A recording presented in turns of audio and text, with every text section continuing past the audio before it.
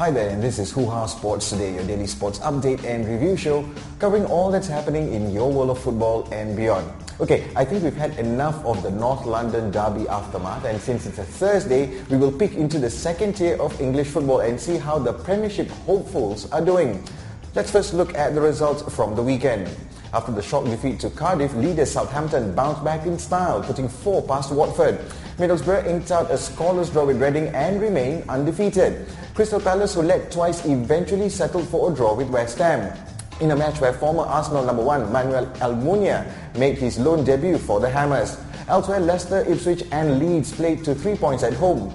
But sadly for Cardiff, they failed to carry the momentum of beating Southampton last week when they lost to Hull. Blackpool hammered 5 past bottom of the table Bristol City, while Nottingham Forest's loss to Birmingham at home saw manager Steve McClaren resigning from the job. But Birmingham fans were singing to a different tune.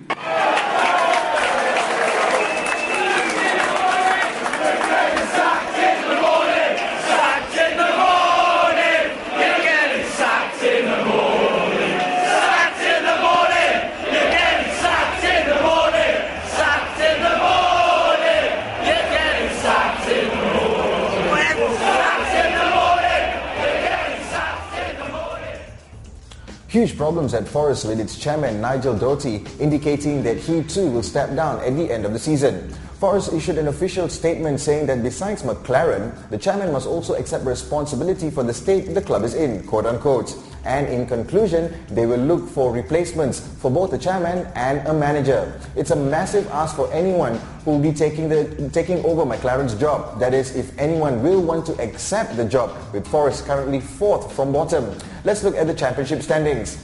Is 10 games enough time to evaluate a manager's performance, or is it enough to determine a chairman's commitment? Forest have 2 wins and both were away from home. Only Coventry, Millwall and Bristol City are worst off, with the 3 only having 1 win to their credit.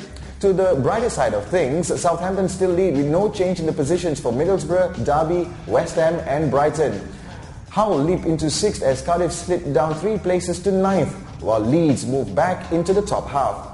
And that's a wrap for today. Tomorrow we will look into some of the best and worst performers in the Premier League. Until then, from the team and I, it's bye for now.